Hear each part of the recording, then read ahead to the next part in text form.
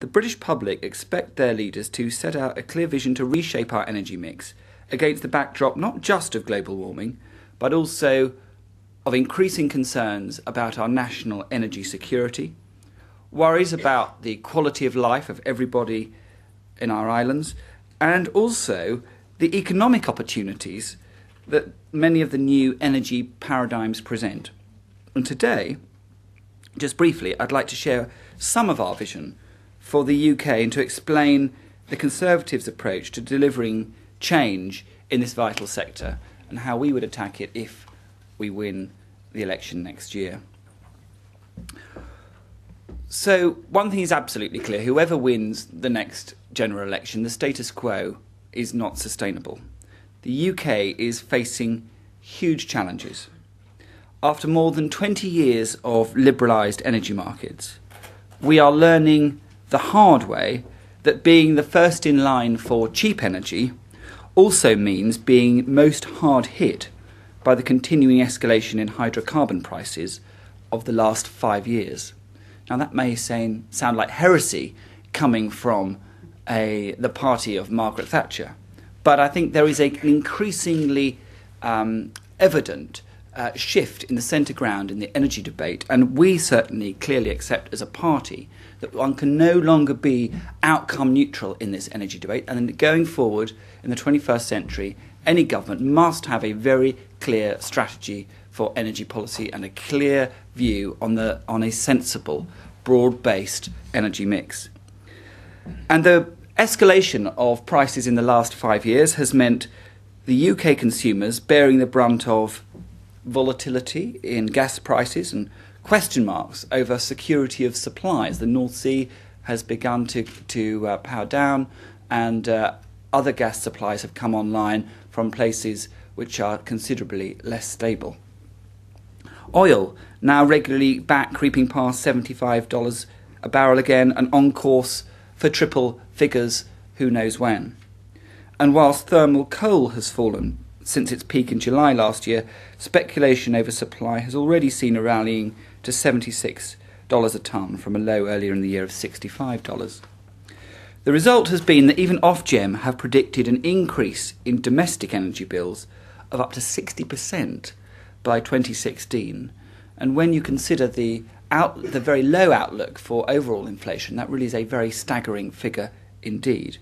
And on top of this, inadequate gas storage, coupled with a looming capacity crunch in 2016, adds a very real concern that voters could very literally be left in the dark. Now, why is that? Because for 10 years, investment in new capacity has stymied as utilities have sweated assets and reorganised the corporate landscape to the delight of their shareholders, including many foreign governments, but to the long-term detriment of the interests of British consumers. The predictable outcomes of a government with no clear direction or ambition for the energy sector, coupled with a regulator that has allowed a healthy energy marketplace of more than 20 players to dwindle to an oligopoly of just the big six. And against this backdrop, over the last 10 years, Tony Blair's much vaunted promises of a shift to a low-carbon economy have really come to nothing. Despite repeated manifesto promises and international grandstanding, the progress that we've actually made on the ground is very limited. Instead, we've been left trailing European leaders on renewable energy, on green jobs, and on energy efficiency.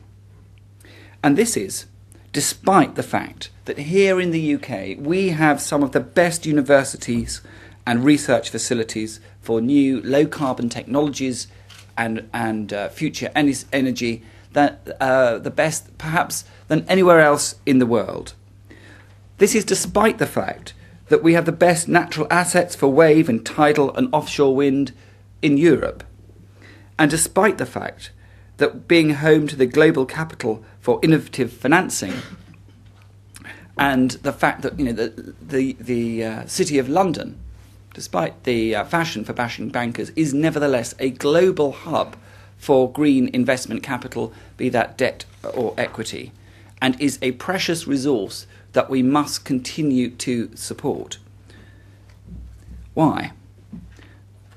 Because instead of a clear vision, long-term policy frameworks and joined-up thinking, we've been given a piecemeal smorgasbord of poorly tuned and limited scope policy interventions, many of which have been quite sensible in themselves, but taken together have created at best a mixed, at worst a confused picture. And many of these well-intended initiatives that have created this thicket of overlapping and interrelating measures on offer are almost impenetrable to even the most dedicated new energy investor. Let's imagine for a moment, maybe some of you are, I'm not quite sure, I haven't seen the audience list, but let's imagine that you're trying to set up a small mixed fuel community CHP system. Well as navigate the planning system and secure grid connection, which in itself is no mean feat, you have to develop your business model to include the RO, the renewable heat incentive, the new feed-in tariff regime, and the CCL, and the LECs you might qualify for through it. And to do this, you'll have to keep track of DEC, Ofgem, the Office of Climate Change, the Renewables Advisory Board, the Energy Team in Burr, now BIS, your local RDA and its renewables spin-out, and probably the Waste Wood and Biomass team at DEFRA as well, not to mention the Carbon Trust.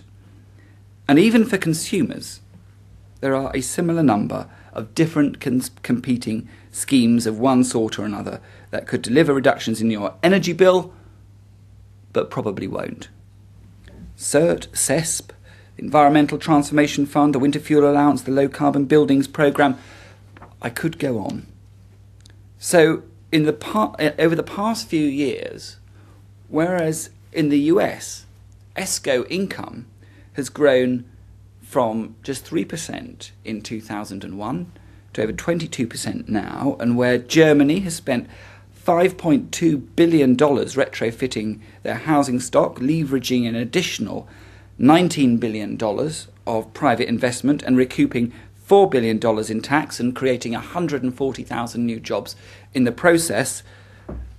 The UK, just on energy efficiency alone, has been left with barely a fifth of the green jobs created in Germany, and an expensive and unpopular subsidy regime, and crucially, is failing in its responsibility not just to cut carbon, but also to seize the opportunities of the new low-carbon sector. A sector that, according to HSBC earlier this year, overtook defence and aerospace for global turnover. Further adding to our current challenges are the ongoing ramifications of the credit crunch and the sudden growth in international enthusiasm for low carbon, driven by the run into Copenhagen and the new administration over in the States. It's going to be even harder for the UK to fight for its place at the centre of global low carbon investment. So what would a David Cameron administration do differently? Well, in first explaining our approach, I should first underline our complete support for the Climate Change Act